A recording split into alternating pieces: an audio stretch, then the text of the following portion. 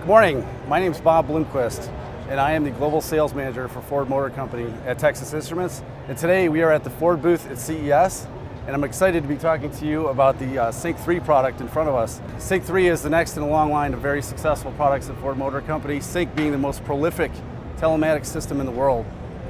And today I'm joined with Gary Jablonski, Program Manager for Sync 3, and Gary's going to help walk us through what this product's bringing to the market. Good morning, Bob. Morning. Thanks for joining us today. I'll give a little demo of what we've done together on Sync 3. Ford is very happy to be partnered with Texas Instruments on the product. When I talk a little bit about our approach to designing Sync 3, the Texas Instruments technology that you've helped deliver to the platform has been key to our success here. Sync is Ford's technology for delivering in-car communications and connectivity to our customers. It lets our customers stay connected to the people, the devices, and the applications that they love to use while they're driving, but to do it in a way where they can keep their hands on the wheel and their eyes on the road. And so if you look at the system today, customers told us that they needed the new Sync system to do three things for them. They needed it to be easy to use, and they needed it to be fast, and they needed it to be familiar. And so let's talk about fast first, right? Using the Texas Instrument OMAP 5, we together have been able to deliver a system that's lightning fast, not only to touch, but also to voice recognition.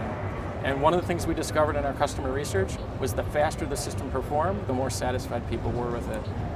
The other thing that customers told us is that they needed the system to be familiar to them. They didn't want to have to read an owner's manual.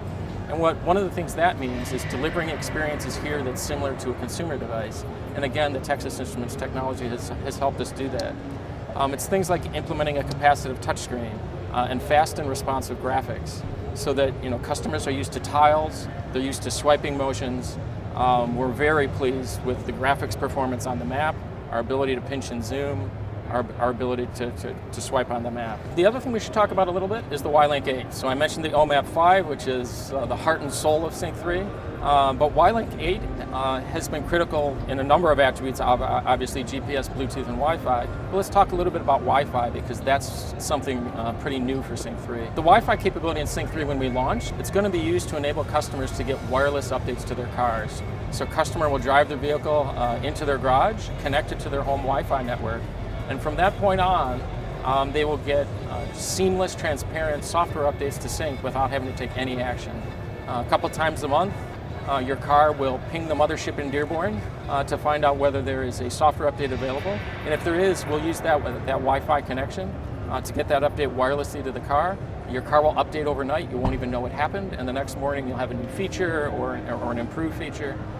So we're really excited about the easy update process that's going to offer. Yes, so I want to thank you very much, Gary, for walking us through this product. It's got a real opportunity to be historic, and we're pleased to be a partner with Ford Motor Company.